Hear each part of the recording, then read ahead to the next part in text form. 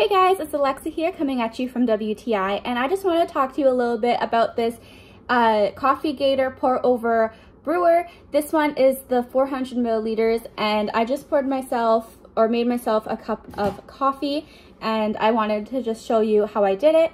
So you have everything you need right here, and what I really like about Coffee Gator is that they give you a little card with all the instructions on how to brew your coffee to make sure it comes out as perfect as they want it. And so all you do is you put your couple of tablespoons of coffee grounds in the filter, and you slowly pour water around the outside. And they say to make your pouring of your just below boiling water around 3 minutes. You want to use around 3 minutes to pour the water for it to brew. And then once it's all done dripping, you take your coffee grounds out and you pour it in your mug. So I'm really excited to try this coffee, but I also just wanted to show you how I did that.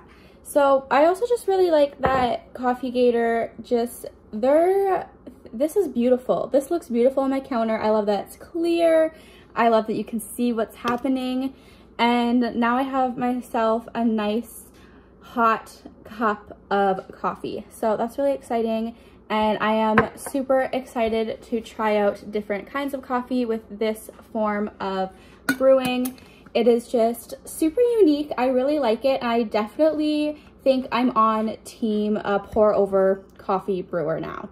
And that is my point of view.